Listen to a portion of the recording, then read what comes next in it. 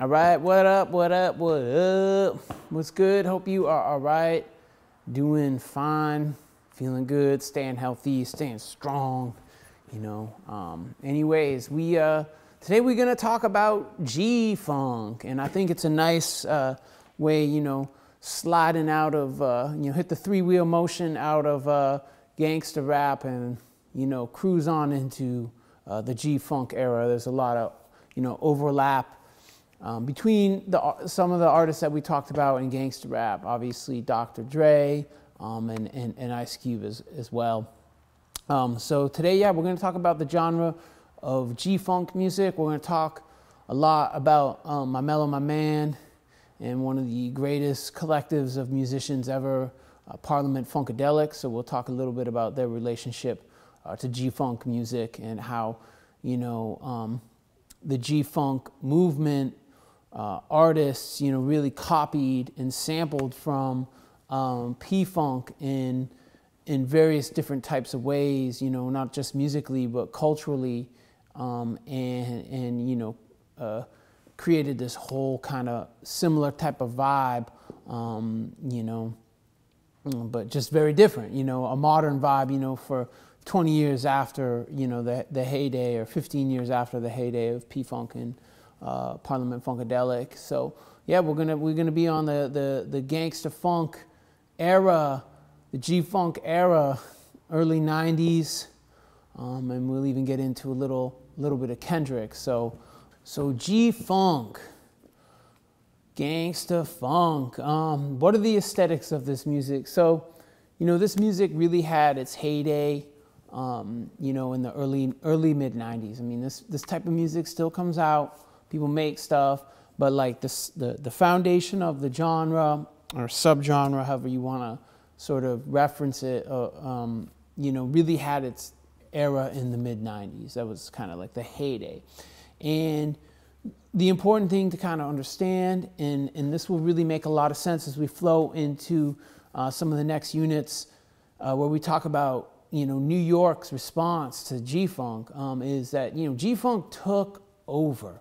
And I'm not talking like, we've talked about before how, California, the West Coast was, behind, so to speak, on the hip hop trends that, came from New York City. And obviously people from New York have a big chip on their shoulder because that's where hip hop, started.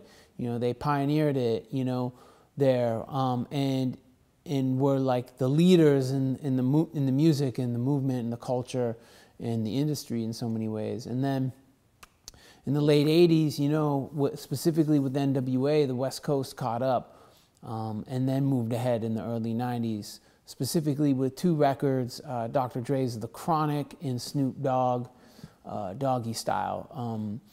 It went from it being like West Coast music to it being rap music, meaning like people on the East Coast, in New York, whatever, they were copping, G-Funk type records, specifically those two records, they were like major, But what are the aesthetics of G-Funk, So let's just say this, lyrics are not a priority.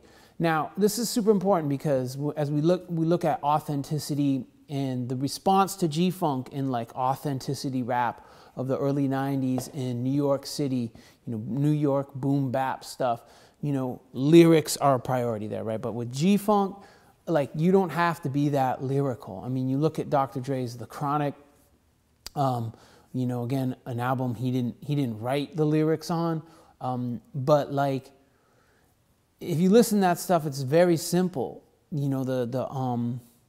The raps are simple, the flow is simple, the wordplay is relatively simple, but it doesn't matter, It's all about the beat, and you got to fit in the pocket of the beat.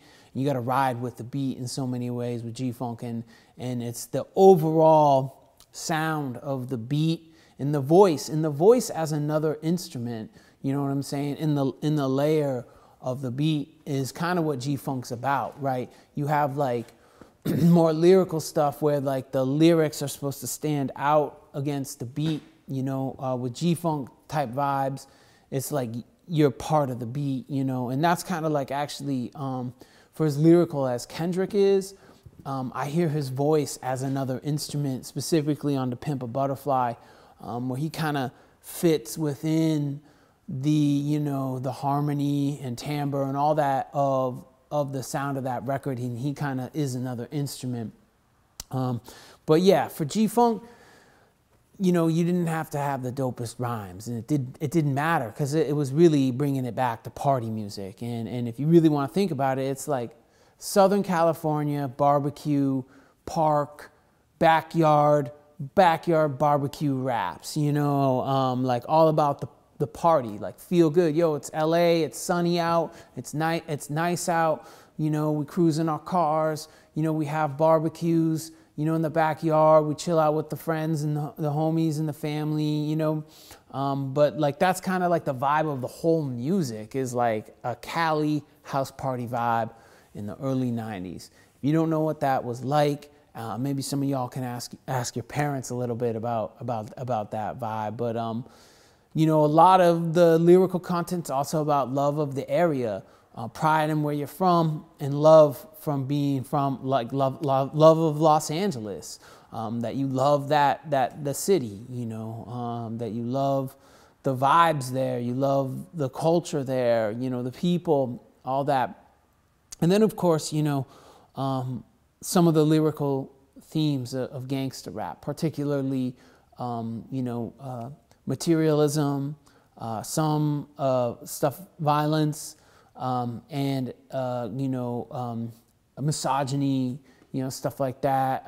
You know, those still ring true in the genre, but they're, again, not as, you know, not as foregrounded as in gangster rap. And G-Funk, you know, gangster funk, it kind of fits in the vibe. Gangster funk, G-Funk has to sound good. High fidelity is not a concern, you know. I mean, excuse me, high fidelity is a major concern. In other, if you look at some other records from the time, let's say Wu-Tang, Enter the 36 Chamber, right? Like another record right from that era, 93, 94, you know, the time of Dr. Dre's The Chronic, you know, that album is horrible sounding. Like fidelity wise, it's bad, you know. It was like, you know, Raekwon and Ghostface and Meth were rapping in the headphones type bad sounding. But it didn't matter, right? But with G-Funk, like the shit had to be crisp, and it had to be clean, and it had to sound great. Not just good, it had to sound great. And as we'll talk about, you know, Dre, he had a very particular process for how he made beats, because it gave him full control over every bit of the sound. It allowed him to manipulate the bass in a very different way than just filtering it. All right, it allowed him to, you know, the way he did things is he had a band replay a lot of P-Funk, Parliament Funkadelic, and funky tracks, and he sampled that, not from the record, because it allowed him to have control. I'll talk a little bit more about that. And the main reason why it had to sound good too is like, yo, the car culture of Los Angeles. If you listen to, if you read Justin Williams' article, you know, you'll know like this shit had to sound good in the car, because like everybody in LA, where you spend most of your fucking time in a fucking car, you know, driving to places, you know. And so and then there's the actual like car culture, car modification culture, and within this, you know, you wanted to put in that tape or that CD and have it bump the fuck out of your system, you know.